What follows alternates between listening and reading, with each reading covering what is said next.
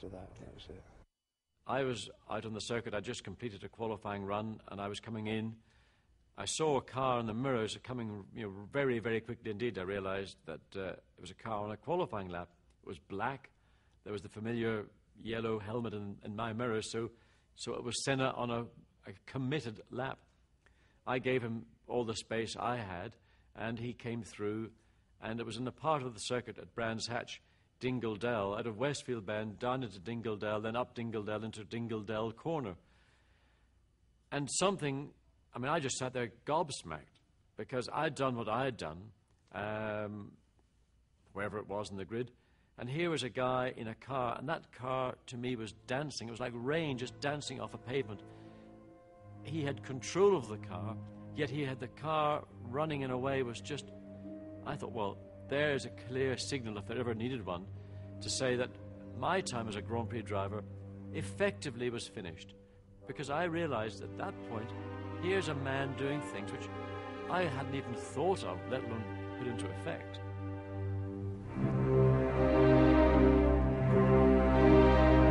"65 pole positions, 41 Grand Prix wins, world champion in 88, 90 and 91. He was awarded every accolade in the sport, including that of the greatest driver of his generation. A lot is known about his achievements, but it's hard to comprehend the single-minded dedication that took him to the top. It made him a millionaire many times over. It made him the hero that Brazilians were desperate for. Self-confident, self-absorbed, and there'd be times in his Grand Prix career when he'd show a reckless self-belief behind the wheel. 10 years ago, Formula One had clearly found its new star. Toleman provided his entry point into Grand Prix racing. Lotus provided the breakthrough. In 1985, a supreme victory in the wet of Estoril. But many wins on British racetracks had gone before, as the young Brazilian progressed through the junior categories of Formula Ford and Formula 3.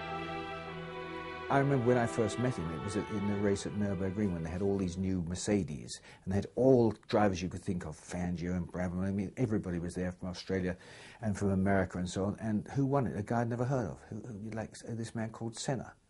And I said, well, what's he do? And somebody said, well, he's in Formula Ford or whatever. I can't remember what it was now. And yet he started there, and from that moment he just continued to rise until, of course, he got to where he was, a position that is, in my opinion, only equal, probably, maybe by Fangio.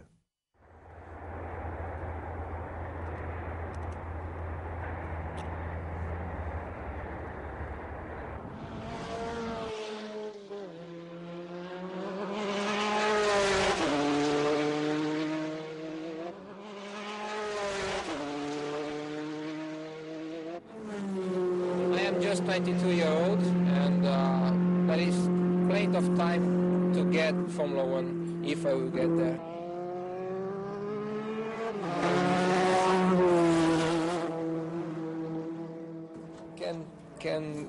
Cannot be sounding true, but I start with 4 years old in go-kart. My father made a special one, very small obviously, and up to 13 years old I was just going around, practicing. I enjoy very much, always motor racing. Last year was my first season in cars, in single seaters. I never tried before.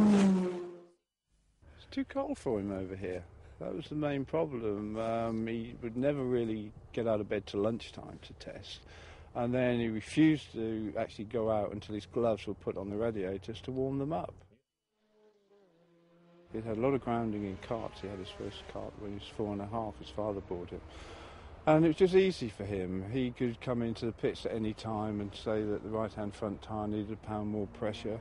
He didn't have to worry about the steering wheel and the gear lever and stuff that a lot of other people have to worry about. Well, on top of the results he was piling up almost every weekend, he was a very motivated young man, a bit different to his colleagues of a similar age. He lived in the Reading area at that time, which meant he was only about 5 or 8 miles from my home. So I think my wife and I took him out for dinner half a dozen times in 1983, tried to make him feel a bit more at home. in that part of the world, and in our conversations, which I think tended to make my wife a little bit bored. It was only about motor racing. It came across how intense he was about his career. British motorsport first saw Senna involved in intense competition in 1983.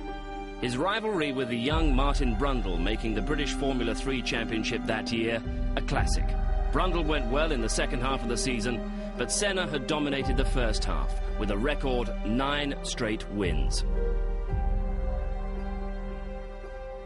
Ayrton's a bit of an exception. If he hadn't have been here this year, I'd be looking rather good at the moment, having won 7 or 8 races.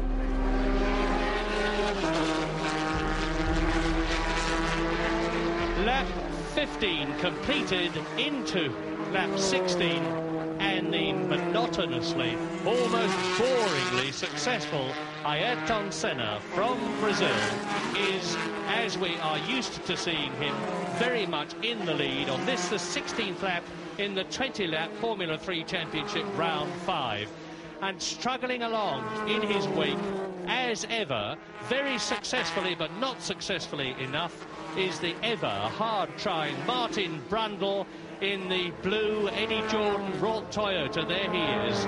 I learned from the Formula 3 days, particularly the colour of his crash helmet was very bright colour scheme. And he took no prisoners whatsoever. You could clearly see him coming up behind you, and he very often left you to decide whether or not you were going to have an accident with him.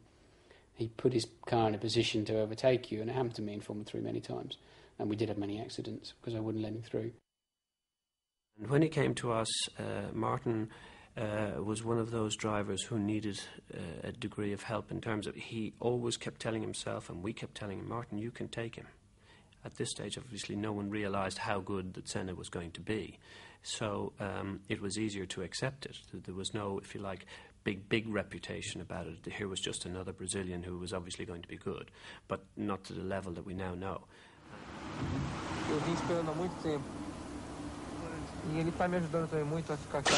A significant day. Senna's first drive in a Formula 1 car, courtesy of Williams, Donington, 1983. Other tests would follow with Tolman, Brabham and McLaren, but this moment was special. We'd run a lot, though, with the car that year with our regular drivers, and on lap 11, his first time out in a Grand Prix car, he equalled the best time that car had done in other hands. And on lap 23, he was about a second. He was a second a lap faster than the car had gone. At that point, he came in, stopped and said, I think I've had enough today.